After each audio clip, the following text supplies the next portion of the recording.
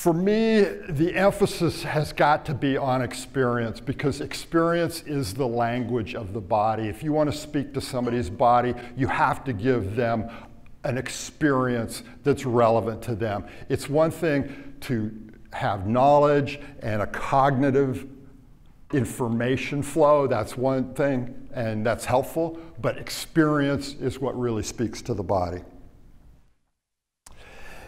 But we got to put that experience in context. And for me, we live in the age of the hockey stick. And this is a big picture context view. This is the graph that we see so much of now in the modern world. This is the graph, the shape of the graph of the population explosion, of climate change, of habitat destruction, of freshwater depletion, of species extinctions. All of these things follow this same curve, this same graph. And now we're living today right here at the start of the blade of the stick. And what I'm curious about is what kind of effect that has on people, because we're facing radical uncertainty in the future, in the near future, in the present even. And that plays out in our psychology, of course, but also in our bodies.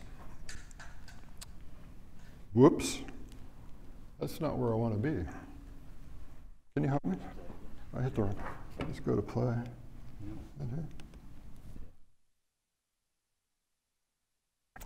And of course, the news, this has been a horrible summer, right? The news has been uniformly dark.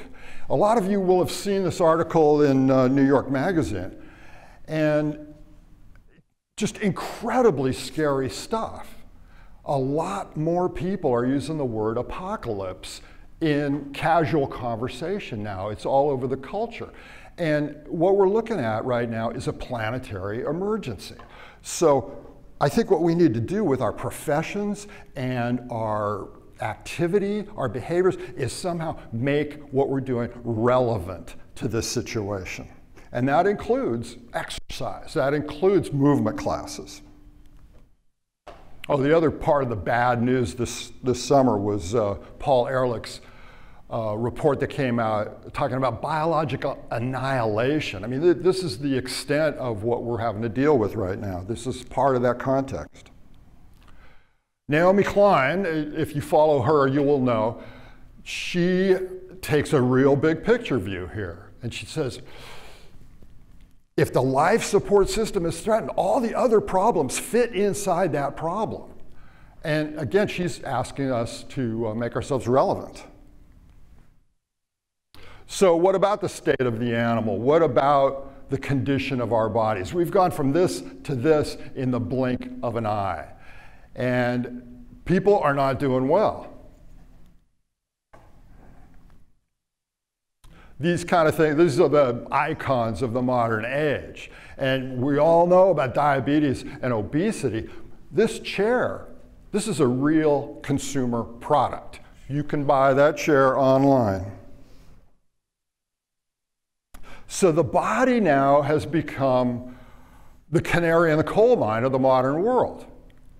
And unfortunately, we are failing to heed the message. What do? Well, we double down on the canary. We come up with all kinds of health and fitness programs to try and fix the canary and make the canary more robust, more resilient. But really, we got to be looking at the bigger picture. We got to be looking at the coal mine. It all gets down to mismatch. Our bodies from this ancient time, wild outdoor environments. We are wild animals trying to live in this modern world. So the challenge of mismatch, that's something we deal with every day. Same idea, evolutionary discordance hypothesis. How can we get our ancient aboriginal bodies to function in the modern world? And this, again, this is where our exercise or movement classes come in. How can we address this? Sebastian Junger, I'll let you read this. I don't need to read it for you.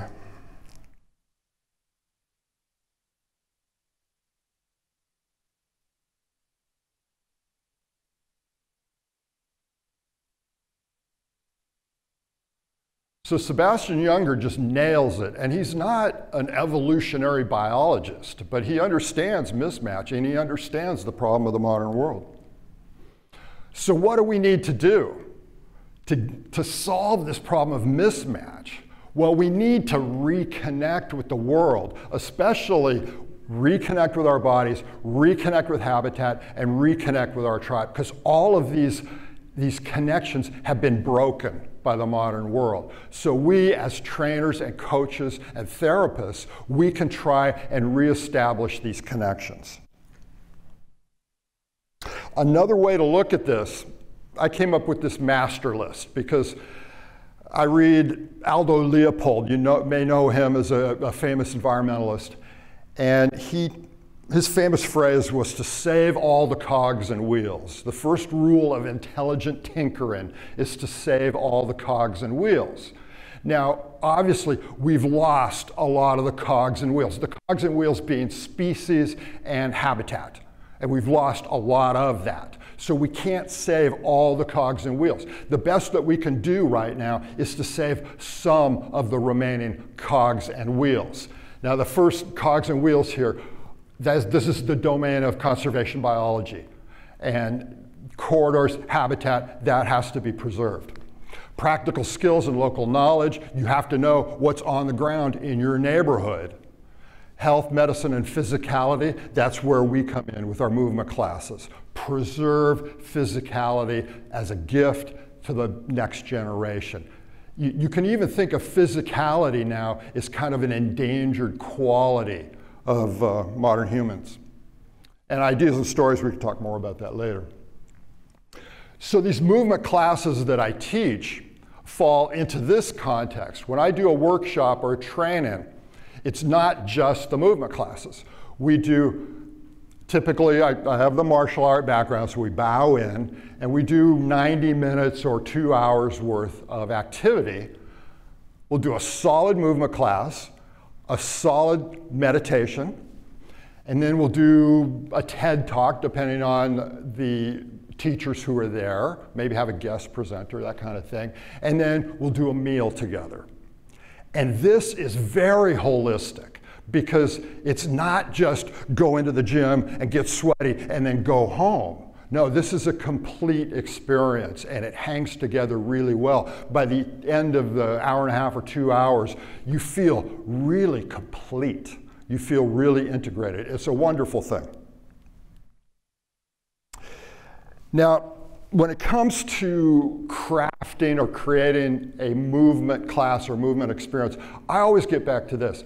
I started in the martial arts when I was roughly 20 years old, so it's been over 40 years now. And for me, it was the most powerful educational environment ever.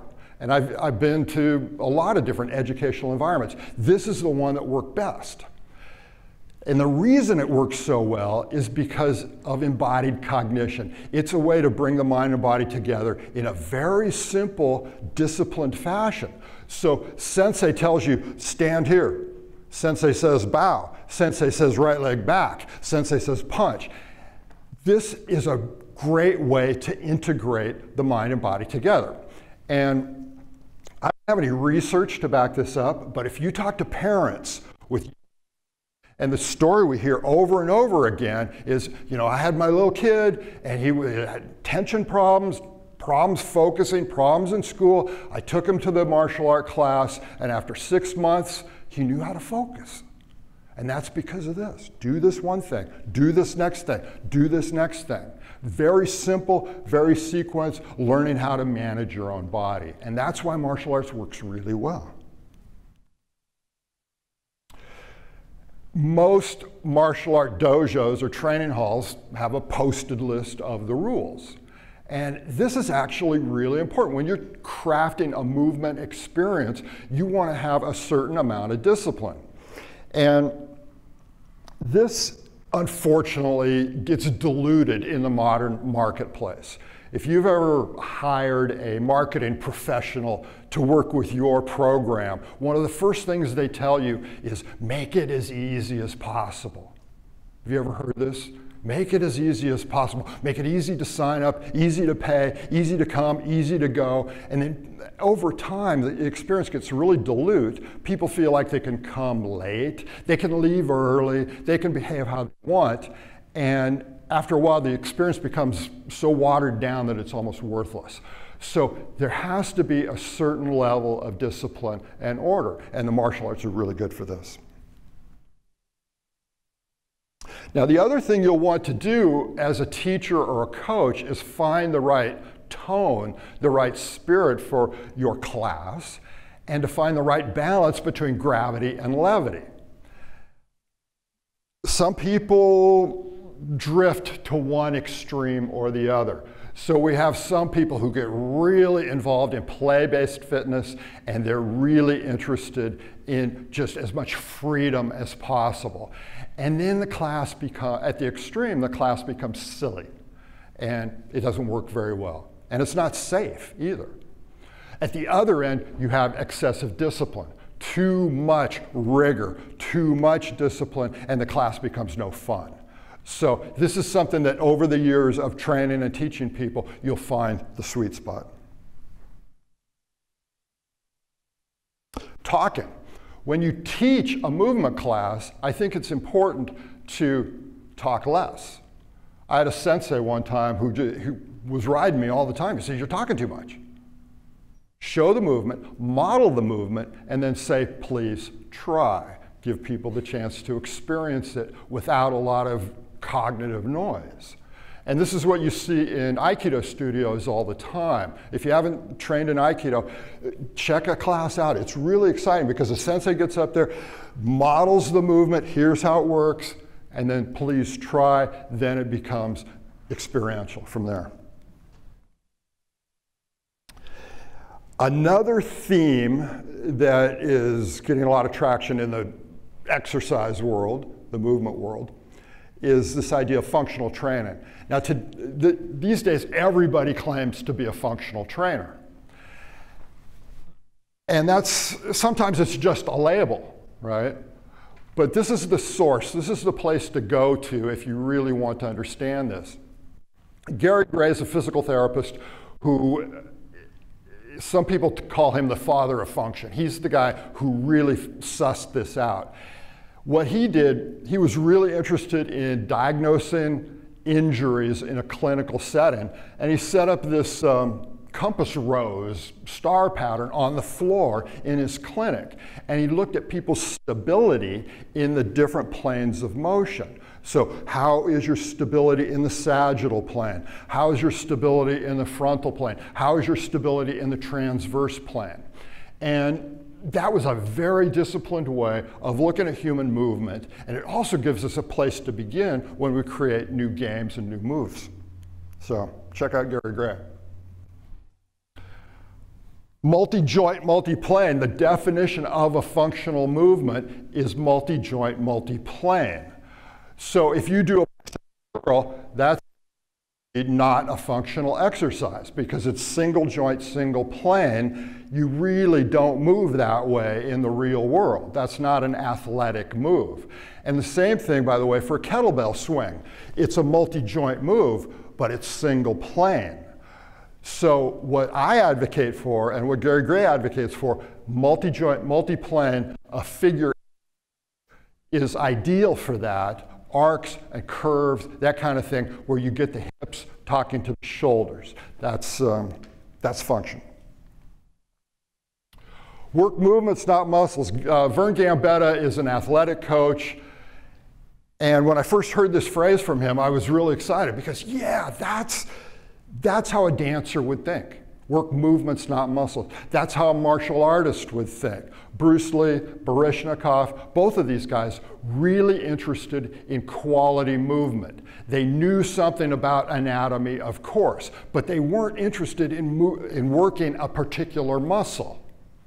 They were working an arc or an extension or a flexion, whatever it happened to be. Work movements, not muscles. This makes sense. And to be honest, I think that our exercise culture has really been derailed by bodybuilding with the focus on muscle rather than movement. The other language thing here is to talk about movement, not exercise. Exercise is a modern invention. Exercise is something that didn't exist in a paleo context. So I'm going to run you through a few of the samples that we have and things that we'll do later today when we actually go outside. I think that's at 2:40. So I start people with simple swings, simple arm swings. Get some bounce in your body. This, people come, they've been on the computer all day, they've been in the car all day. Get some swing, get some bounce in your body. Standing backstroke, same idea. Turning on the upper back, turning on the breathing. Animal magnetism. This isn't really a strength thing. This is a rapport thing. So you'll set up with your partner, you'll have contact at the wrist, designate one person as the coach, the other person as the athlete, and the coach goes some movement. Whatever kind of movement makes sense to that person. And then the athlete's job is to maintain the contact and be magnetized to that person. It's not sweaty, it's not pumpy, but it really gets you sensitized to the movement of another human body, and that's really important. Working the rapport, building up that trust with another person. Judo heckle. So we heckle one another, we test stability, we do these playful moves where we try and destabilize one another to test that proprioception. But this one puts that together with a stabilizing thing, and so we're on one foot, we're heckling one another, but we're spotting one another as well. So this is a bumpy move, but it's also super fun. Sidewalk dilemma. We'll also do this one later today. This is sort of entry-level martial arts stuff, and it's practical. The idea of a sidewalk dilemma, you're walking down the sidewalk and here comes a stranger, you don't know who that person is, and you can't choreograph this movement, but you have to get around them, they have to get around you, so you go left or right and try and make a smooth pass. And we do it, if you live in the city, you do it 100 times a day. But it's also a great way to develop body awareness. It's a great way to develop rapport with other people and to relax in a dynamic situation. So I start people out, I say, just make a pass. You could be front to front, back to front, front to back. It doesn't matter. Go left, go right, make up your mind, and make a smooth pass. And then pick up the pace. Go a little bit faster, make eye contact, and go a little bit faster this time. And then you add the, quote, strike. So now one person is coming in very clean, straight ahead here. Everything's the same. You make a nice clean pass. And you do, if you went to the Shaolin Temple, they would make you do this, for 10,000 hours, and then you would be a master. But we just do it for 10 minutes. Rope a dope. So this is another proprioception thing. It's a game that we do where we use the rope. It's like tug of war, except you can let slack go through your hand. So now your goal is to destabilize your partner. This is most of our games are non-competitive. This one's totally competitive. The idea here is to destabilize your partner either with a pull or a let go. So you allow the rope to slide, and they're on one foot, and you're on one foot, and it looks like this, and somebody has to fall down, and then you start all over again. It's super fun. You rotate through, everybody trains with everybody else, and you have a great time. And it's good training because it smartens up your legs, your hips, your knees, your ankles. Forward rolls. Now, this is something from the Aikido world and the Judo world and so on. And this is a tricky thing to teach.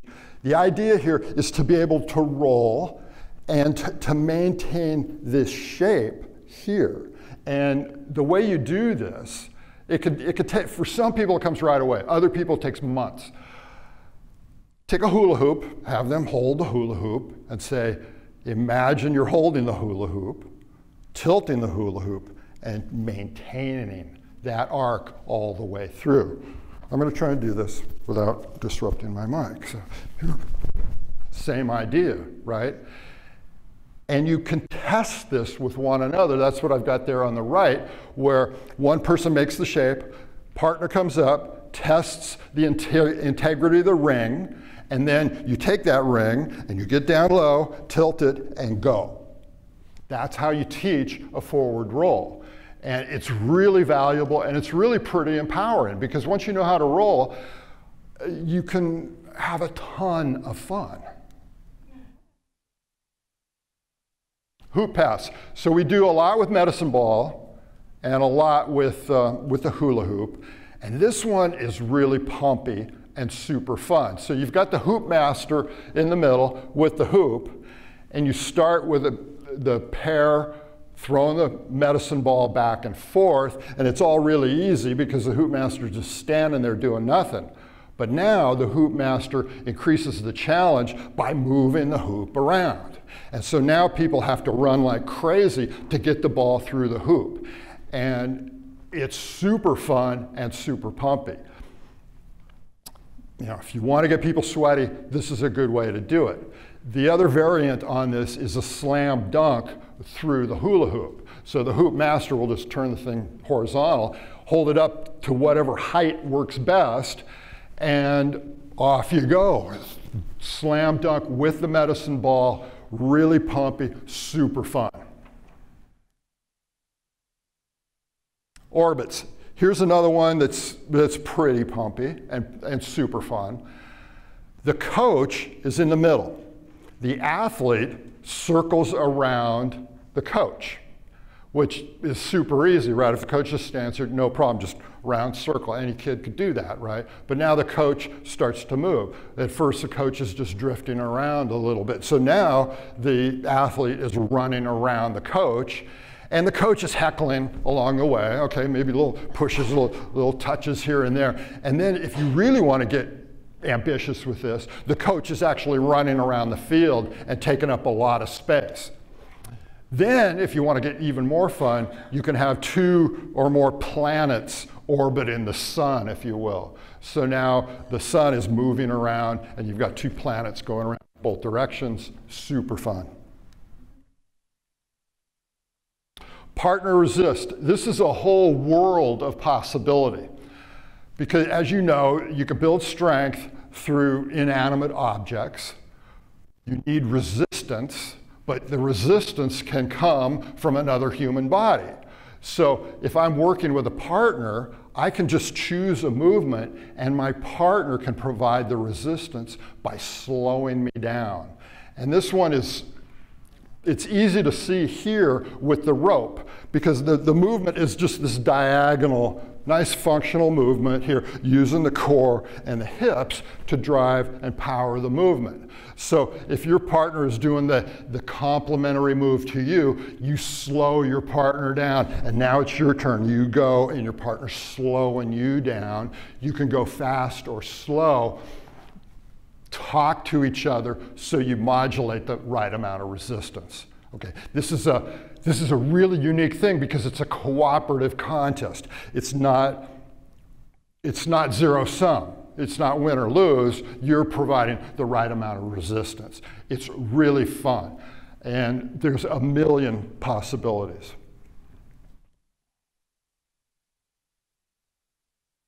More resist. So this time, instead of using a rope, your partner resists at the shoulder, so magnetized at the shoulder, and I'm going to go that way. My partner is slowing me down. I'm trying to push, and my partner's slowing me down. Then we go around a corner, and now I become the person who's doing the slowing down. He's coming at me, and I'm slowing that person down, and so on. So big burn on the legs, the butt, everything. Super fun. Ki. So the word ki, harmonize spirit, right? Ki is the life energy, I referring to harmony. So Aikido, harmonizing spirit, the way of doing that. And this is a super fun thing to add to your movement class, because it challenges people and it integrates the whole body into one really powerful move. Now, the problem is people are shy. You know, as Americans, we don't grow up, we don't do this very often. And you go to the dojo and you learn to do it, and that's a place where you can do it. But I encourage my people to let loose with the ki, and they can say any syllable they want. So you can say, ai, you can he, ai, whatever it is, encouraging people to let go and to drive from the heart, drive from here. No! That's what it is. Now, again, people are going to be shy, people are going to be reluctant, but if you can get people to do it, it's worth it. It's very exciting. Plus, it's practical. I mean, it feeds a sense of empowerment, a sense of confidence, and you might even need it someday. So, it's all part of the long body, trying to integrate the body into habitat. Doing these kind of sessions outdoors is ideal. Do it indoors if you have to. You can adapt. Use whatever terrain you've got. Use whatever toys and tools you've got. Be as flexible as you need to be. And leave people laughing, sweating, and inspired by your work, and they'll want to come back and do it again. So, questions? Yeah, I think they... Go up to the mic over there. Where are you based out of? Well, I'm in Central Washington, in Leavenworth, Washington right now, and I do these gigs a couple times a year where we do a 3-day training and that sort of thing. So I've got some trainers that I'm working with, and people are learning to deliver this kind of content. Anybody else?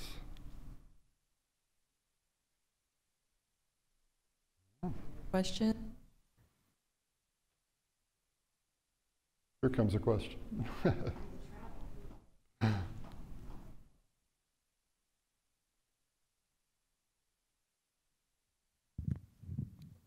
Is it on? Okay. So I might get crucified for this, but have you noticed a difference in training, like Generation Xers and Millennials, in terms of the whole discipline piece? And freedom versus the levity versus the gravity? Me personally, I couldn't speak to that. I don't really know how it breaks down generationally. But I'm sure there are different, you know, these things tend to come and go in the culture. And sometimes, you know, I'm a child of the 60s, and back then it was all about freedom and artistry and creativity, right? And personal expression. And then the cycle of the pendulum goes the other way. So I don't know. I don't know what people's appetites really are. And it depends. Now, the other thing to know is that this kind of training that I do for people is not really suited for elite athletes. You know, if you want to become an elite athlete, you've got to train specifically for the sport that you're involved in. This is a different animal. And, you know, it's different methods for different applications. Hi, I have a quick question. Do you have any strategies for helping people get more comfortable going upside down and using their hands on the floor? I have such a hard time getting people to, like, I have a capoeira background, and for me it's so natural, but it's really difficult, especially in different populations of kids, and I don't know if you have any strategies for that. So you're talking about on your hands and all the way up? Not necessarily, even just like locomotion stuff, like just using their hands on the floor in any capacity. I have run into this a bazillion times. Really? Yeah. I mean, some communities, like this community, people are much more willing, but right. In a lot of communities, I have a hard time integrating that in a way that people aren't like really resistant in the beginning. Wow. You know, I haven't run into that very much because most of my people are already they're paleo friendly and they're happy to put their hands on the ground. But it brings to mind this idea that so many people that come to us are physically uneducated and really uncomfortable in their bodies. I mean, it's epidemic. So can't answer your question exactly though. Okay. Yeah. Anybody else? Okay. Well, 2:40, we're going to meet out on the grass, and the idea would be to go outside Kane Hall, turn left, and go up to the first, there's sort of a parkway area. Yeah. Yeah, in the quad. We'll go there and come ready for move. And we'll have some fun. Okay? Okay, thank you. Thank you.